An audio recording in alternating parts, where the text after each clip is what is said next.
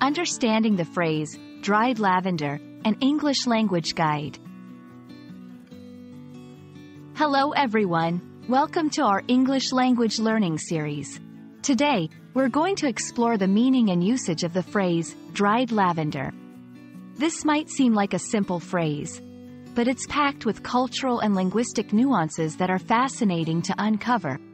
So, let's dive in.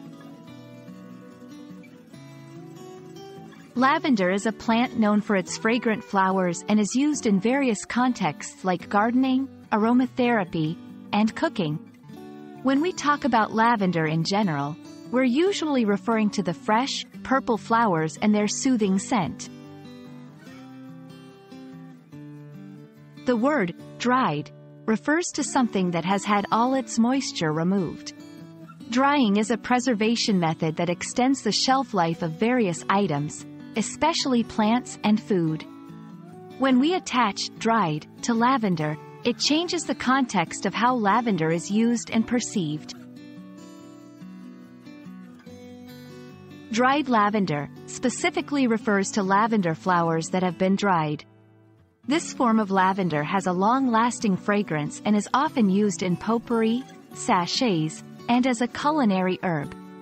It's important to note that drying alters the lavender's properties, intensifying its scent and flavor.